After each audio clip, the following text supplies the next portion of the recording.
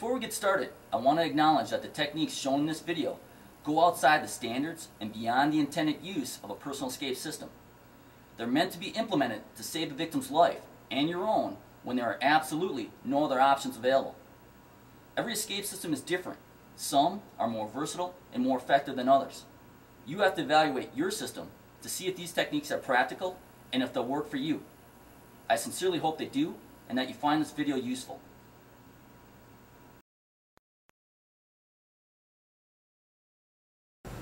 Okay, in this part of the video, we're going to show you how you can use your escape system to rescue a fellow firefighter. The first step to this whole process is to ensure that we establish fall arrest protection. Anytime you're doing training, you want to safeguard the student. Here, we have the full body hasty harness attached onto the victim. If you've never seen this before, you can take a look at my YouTube page. We put together some videos on how to tie a full body hasty harness for training or for rescue. Shows two applications, one for attachment in behind and one attachment in the front. And then we have the belay line staff. So always make sure you have that in place. In this operation, the first component is to do a quick assessment of the firefighter's gear.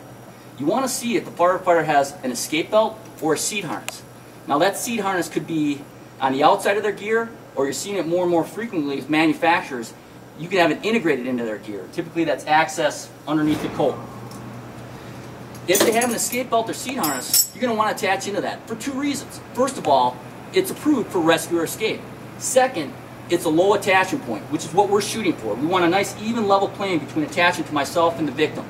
This prevents the possibility of shock loading the system and injuring the victim. So try to keep that even. If they don't have an escape belt or seat harness, we're going to wrap around their waist and secure in. The first step in deployment is to remove the lead end of your system. That's your hook and DCD. You're also going to need a secondary carabiner. I keep mine attached to my escape belt, remote in my system. Now there's a very specific way to connect the carabiner. You're going to hold the hook as you see here. Take the carabiner and clip it to the outside portion of the handle. Then rotate the carabiner so the gate opening is up and the lock is facing the same side as the point.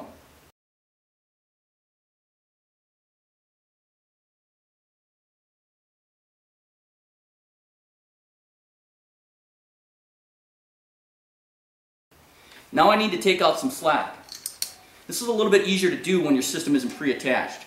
I'm going to grab the hook and carabiner and the DCD and draw it back just like a bolt, almost to the full extent of my reach. How much you take out is going to be dependent on the size of the victim. Go ahead and let go of your DCD, and you're going to face the victim so their left is on your right or the same side that your escape system is coming out on.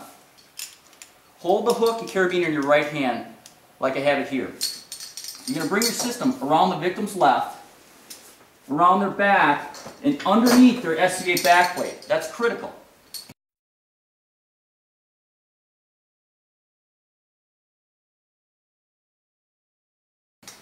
I'm going to bring the system back around in front, and I'm going to take the rope and clip it into the gate of the carabiner and lock it off.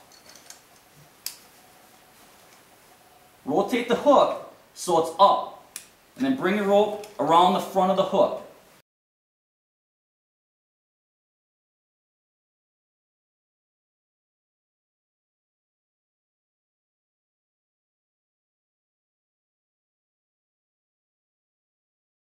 Everything should be midline or in line with their sternum and belly button. Come around on the victim's left. And if your system isn't pre-attached, here's the point where you would connect in your belt or harness and lock off the gate. My tension or slack is just about perfect. You want anywhere from 6 inches to about a foot, or no more than a foot, from the hook to the top of your DCD. I want the hook in this orientation. That's the reason why I bring the rope around the front. If I didn't do that, the hook could flip down like so, and this is the position that I don't want it in. If it dropped into this location, as the victim rolled out, it could hook the sill and prevent their exit. That's why you want the hook up. I get firefighters questioning all the time, is there a threat of the hook in this location biting into the victim's midsection? And all I can tell you is that we've never had a problem. There's a little bit of play here in the hook yet. The point isn't directly facing the midsection. And with the protection of the gear, you really don't even feel it. You're going to feel more of the rope biting around your waist than you're going to feel the hook. I take up position on the left side and guide the victim to the window. They're going to do a left-sided rollout, so they're going to hook their hand to control their exit and roll out. When they do that, I'm just watching out for their hand and arm position so that it doesn't get caught underneath the rope. Alright, the most critical component of this escape or evolution is the transition from the room to outside the window. What we found to be the most efficient way to get out is to just do a head-first rollout. Now the victim can go left or right, whatever they choose. They're going to take one arm and hook the sill plate and extend the other arm in front of them in a Superman position or semi-Superman position. This reduces the profile. The window that we're going through right now is 22 inches wide, so it's kind of simulating a narrow casement. If he says he's going to be hooking his left arm, that's the side I want to position on because I don't want to be kicked into the face with his legs.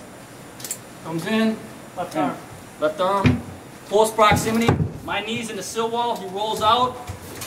I let the DCD get pulled right out. Okay, you got the rope, lower and down. Down.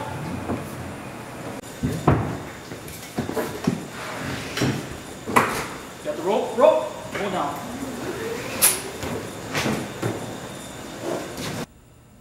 Once the victim is safely extracted, if conditions in the room would continue to go south, I can still deploy my system for self-rescue.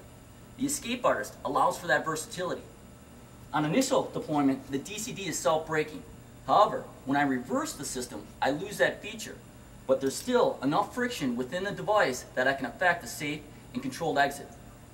The first step is to remove the remaining rope from your pocket and establish an anchor. In this case, I'm going to use the tool in the wall. So I'm going to make a loop. It doesn't have to be a figure 8 knot. It can be an overhand knot. Just something large enough to insert the fork end of a Halligan bar or the handle of an axe. With my anchor established, I can exit. An added benefit to this operation is that if there's anyone available on the ground, including the victim, that can staff the end of the rope, they can act as a bottom belay.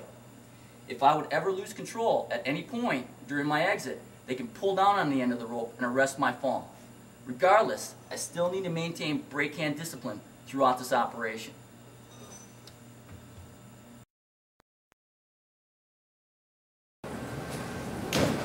I got the rope, brother, go.